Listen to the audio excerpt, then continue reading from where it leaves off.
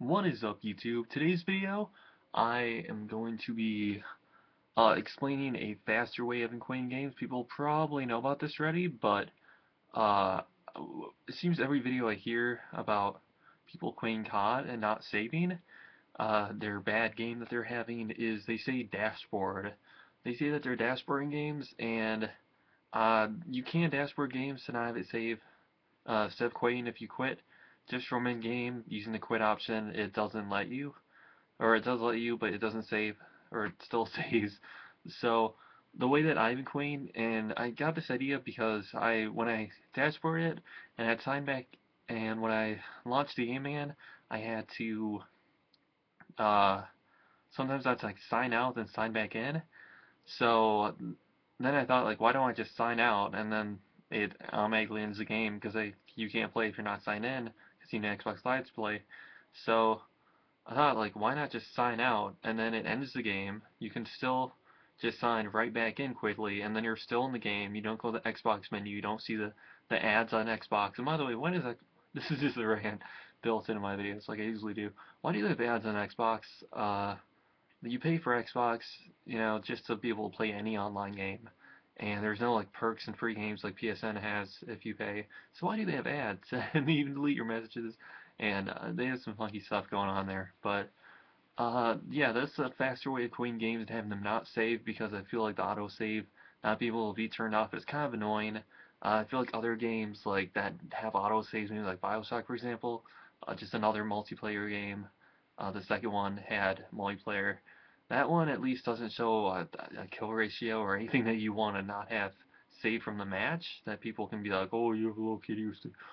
So at least with that, it might save, but you can only do well, and there's nothing you compare people. And it's and the KD is very exact, so they do kind of make that a big deal out of that and everything, and it shows up to the left or the top of your win-loss ratio, so that's why win-loss is really taken seriously. My win-loss is just 1, by the way.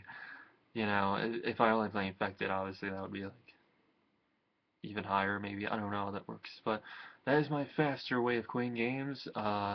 This might be very obvious, someone might have used this already, but if you haven't dashboarding games, this is faster than just whatever you've been doing. I don't know why people say they dashboard games when they can just say they sign out, So, because it is obviously much easier to do, because you don't go all the way to the Xbox menu, you don't have to relaunch the game and see like the main menu, cutscene, and everything. So, I don't know if they found this out later or what, but my excuse for not knowing it sooner is why do people say they dashboard games if actually you can just sign out. Why don't they say like I'm gonna sign out, or something like that? Because that really is faster. And so I don't know. Maybe that's just whatever the thing they say. I mean, I don't know what the point of the dashboard menu even is. There's not much they do there, but look at an ad, you launch your game.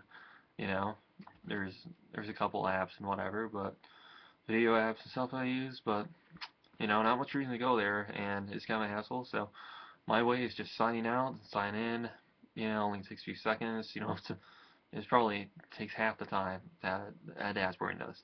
So, and of course I don't feel bad because obviously everyone does it. The autosave is stupid. Games shouldn't save if you don't want them to, you know. And that's it.